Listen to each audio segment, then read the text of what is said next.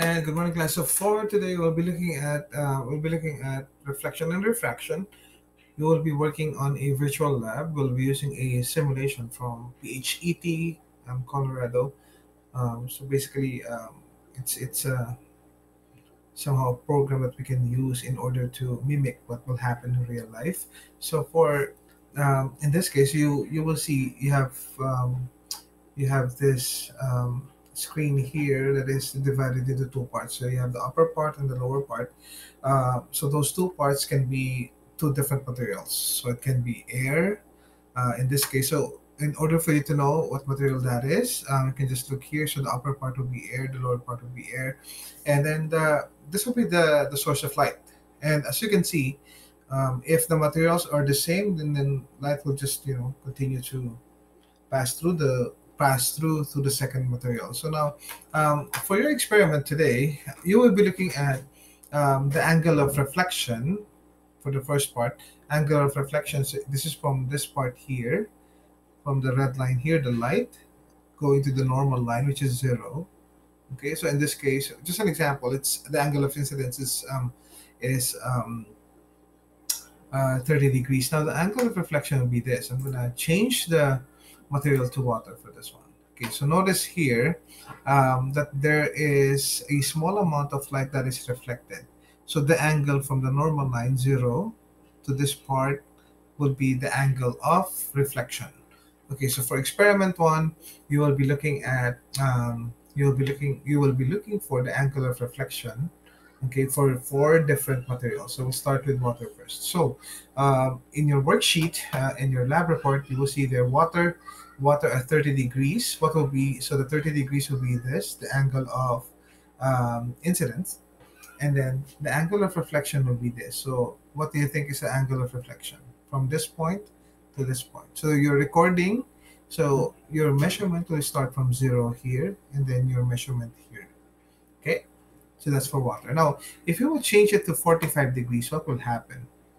And that is 45 degrees. Okay. And then if we will change this to 60, what will happen? Okay. If it's too fast, you can just pause the video.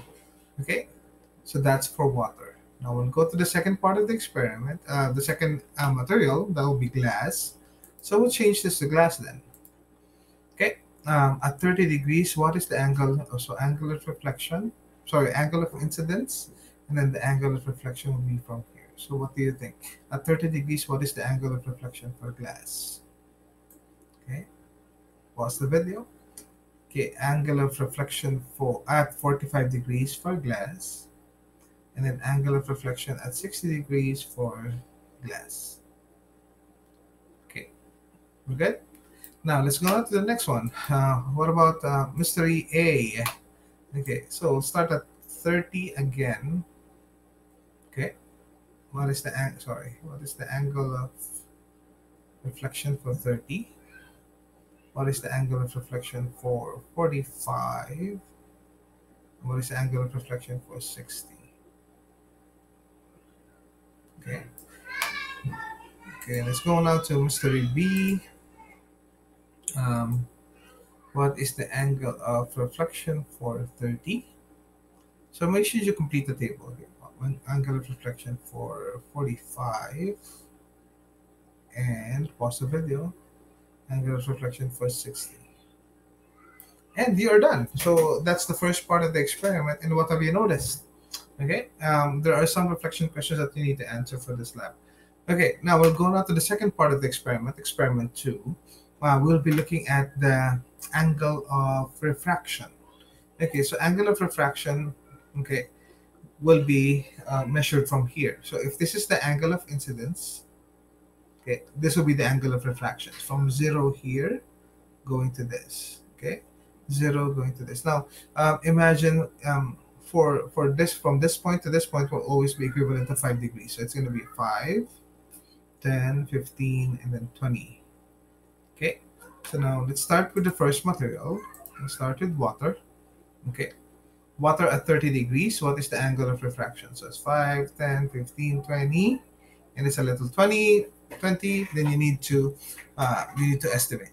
Okay, 30, and then at 45, Pause the video if you need to, and then at 60, and that will be for water. Okay. Next one. Um, let's go now to glass. Okay, so glass at 30,